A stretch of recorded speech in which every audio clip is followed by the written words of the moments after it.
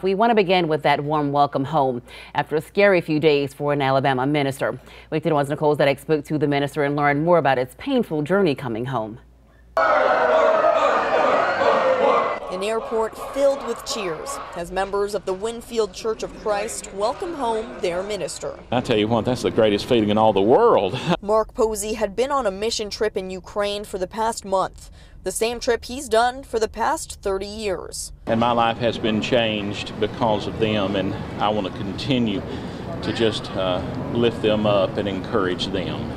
His routine mission trip quickly turned into a war zone as Russian forces invaded Ukraine. It has been frightening, especially when you wake early in the morning to explosions in the city and you know that there are bombs going off. He fled to Poland alongside thousands of other Ukrainians trying to make it across the border. You watch a father being pulled by soldiers away from his wife and children. That tugs at your heartstrings. His local youth group watching the news and anxiously awaiting his return home. How have you guys been feeling these past couple of days seeing him stuck in Ukraine? I hate to say anxious, but prayerful.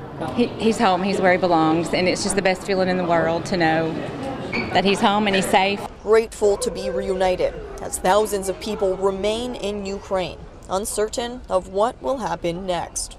I shed a lot of tears because I could go, but they couldn't.